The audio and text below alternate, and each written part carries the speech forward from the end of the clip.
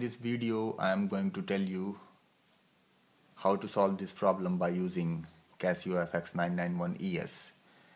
In this question we have to find out the value of the current I. I is defined as I1 plus I2 plus I3. So before using the calculator, write all these values in this way. The peak value of current I1 is 4 and the angle is 40. So this current can be written as 4 angle 40. In the similar way, current I2 can be written as the peak value 5 and this angle 50. And the current I3 can be written as the peak value 6 and the angle 60. So we have to add all these three values. I equals to 4 angle 40 plus 5 angle 50 plus 6 angle 60. See,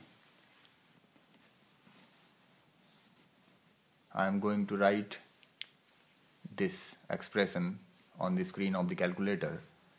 So before writing, set the mode of the calculator in complex. So press this button mode, then press 2. So as you can see that on the screen it is written CMPLX. It denotes that now the calculator is operating in complex mode. So write bracket 4. For writing the angle, press this button shift, then press this one, this button, press this button, then write 40 plus 5, then press shift, then this button, then 50 plus 6. Before 6 I am going to use bracket, so 6 60.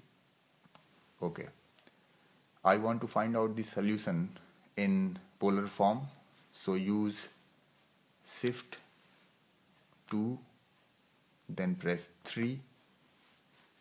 Now when you will press equals to, the solution given by the calculator will be in the polar form. So press equals to.